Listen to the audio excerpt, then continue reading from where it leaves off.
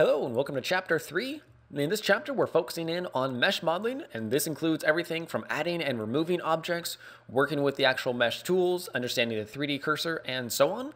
So first, let's look at adding and removing objects. Adding and removing objects is very simple, as I'm sure you would assume. First, to remove objects, it's simply based on the selection as expected. So if we wanted to delete the cube, we simply use our select mouse, either the right mouse button by default or the left mouse button if you've changed it, and so just right click or select click to select the object. And then to delete it, you can either use your delete key to delete, or using the left hand, you can use the X key to delete. The other way is to simply right click from the outliner on the object that you wish to then delete it. And you can also find delete in the toolbar right here. Now, delete is context sensitive, such that while in object mode, which is where we're at right now, and we're going to look at the different modes here in just a moment, but in object mode, we simply have the delete option. So we just hit either the delete key or X if we want to use the keyboard shortcuts and choose delete. Now, if we want to add objects, we can do it one of two ways. First is from the header up here in the add menu, and we have mesh, curve, surface, armatures or skeletons, cameras, lights, etc., all the different objects you would expect.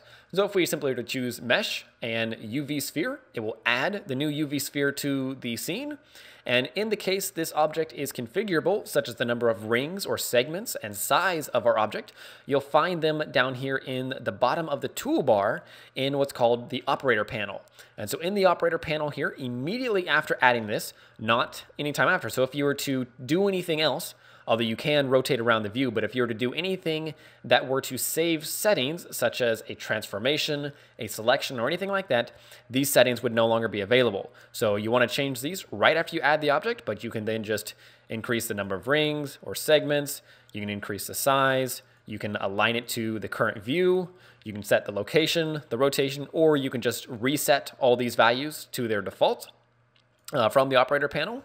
You can also access this operator panel by pressing F6 over the viewport to bring these up in the case that this panel is not shown.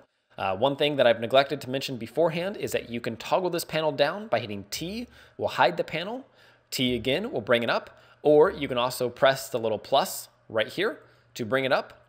You can also hide it by hovering over with the double-sided arrow, left click and dragging all the way over. Either way. So with the operator panel, you can access it from F6 to adjust any one of these settings.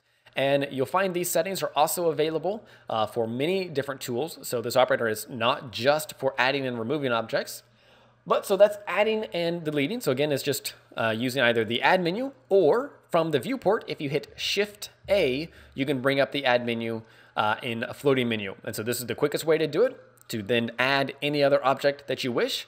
This add menu, when you press Shift A, is context sensitive. So right now, since I'm in what's called object mode, and again, I'll explain this more later, I can add any kind of object that I wish. But if I were in edit mode, which we're going to talk about in just a moment, then I would only be able to add the type of objects of that edit of the object that I was currently editing.